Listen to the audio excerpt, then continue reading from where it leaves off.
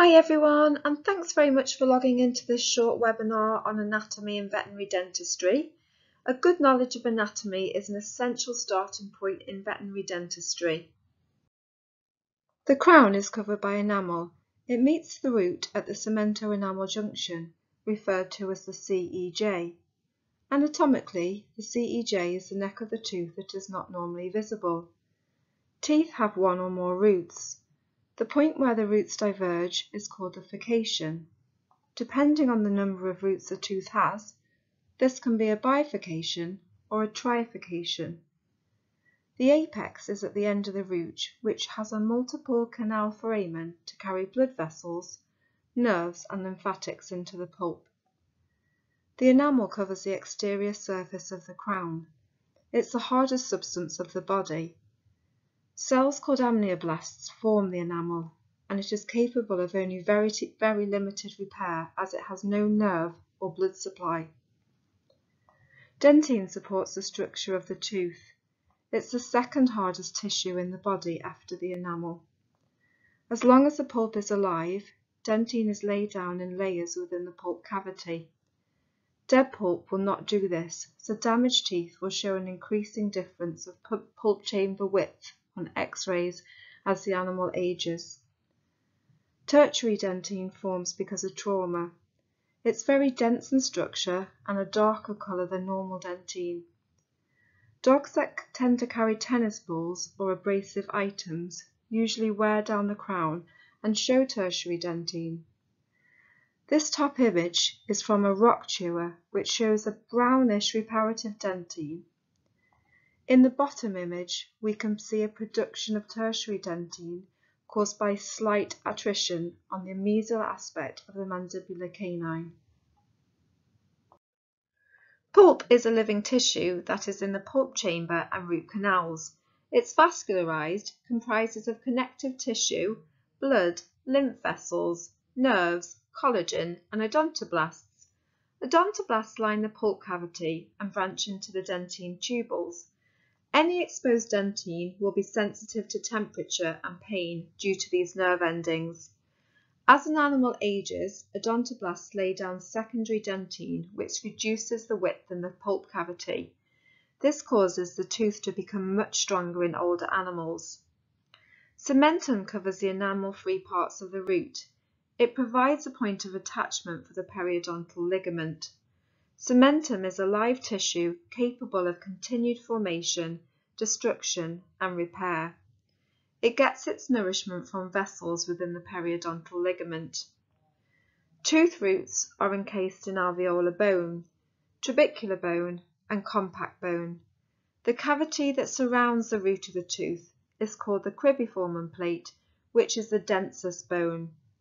On X-rays, it can be seen as a white line called the lamina dura. X-rays are necessary to assess any trauma that has been caused to the alveolar bone and the dental structures.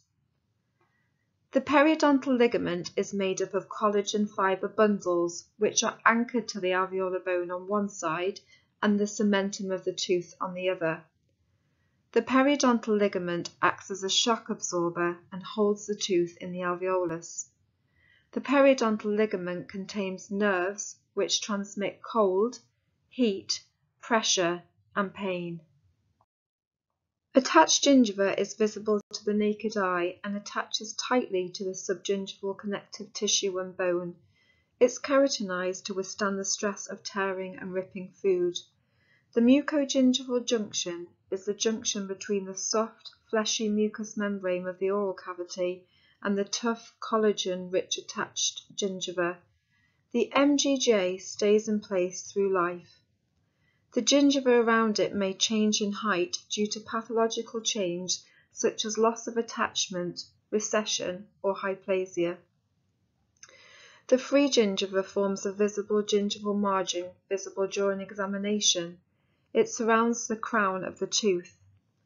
The gingival sulcus is the area between the tooth and the free gingival margin. It's the crevice that surrounds the tooth. The normal sulcus depth is 0.5 to 1 mm in cats and 1 to 3 mm in dogs. Through loss of attachment and active disease, it's common for the sulcus to deepen. The junctional epithelium becomes inflamed and parts from the root surface. Junctional epithelium is located at the bottom of the sulcus. It's important in the control of periodontal disease. The structure attaches to the gingival tissue and to the tooth enamel. Through inflammatory swelling, the junctional epithelium is pulled away from the tooth, causing the sulcus to deepen. A pocket will then form, causing pathogens to come into contact with deeper structures, primarily bone and periodontal ligament. Here is a list of dental-specific terminology which will help you accurately describe pathology in the mouth when performing dental charts. Palatal describes the surface of the tooth towards the palate in the maxillary teeth. Lingual describes the surface of the tooth towards the tongue in mandibular teeth. Labial is the surface of the tooth towards the lip. Buccal is the surface of the tooth towards the cheek. Mesial is referred to towards the central incisor, and distal is referred to as away from the central incisor. Apical is towards the root tip, and coronal is towards the crown. When we describe rostral, we're talking about towards the tip of the nose, and caudal being towards the tail.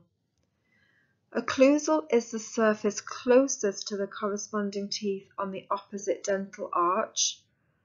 Interproximal is the surface between adjacent teeth. Supragingival is coronal, so above the gingival margin, and subgingival is apical, below the gingival margin.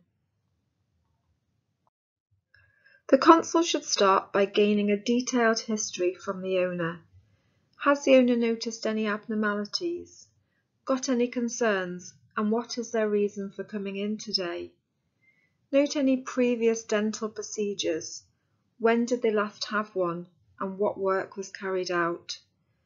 Obtain a detailed information on the patient's diet, chews and snacks. Discuss eating patterns and behaviour. Generally, your patients will not show dental pain and will continue to eat. Therefore, an owner may be unaware of disease until more obvious signs are present. Our patients can feel dental pain, as we know, and dentine exposure is really painful. Find out what the owner uses for dental home care and if they manage to carry out any toothbrushing. When we are taking a history, always maintain empathy with your client and patient. Ulcers, rough surfaces or damaged teeth may not appear painful to the owner, but are highly significant for oral comfort. Try to relate to the clients how they would personally feel with similar pathology. Signalment. Look out for any development problems, formation abnormalities or eruption problems. Problems may also occur when the dentition changes as the animal ages. Breeds. Certain breeds are more predisposed to dental disease than others. For example, our brachycephalic breeds and small breeds are more likely to develop significant oral disease earlier due to overcrowding and the physical shape of the head. Also, we need to think about the species. Although tooth resorption occurs in dogs, tooth resorption may affect between 30 and 60% of our feline patients.